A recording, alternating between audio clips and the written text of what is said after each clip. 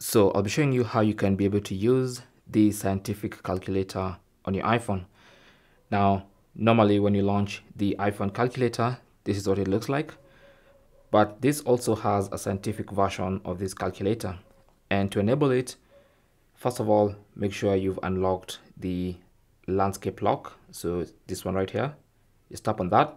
And when it's not red and it turns white, then now you can exit out of that.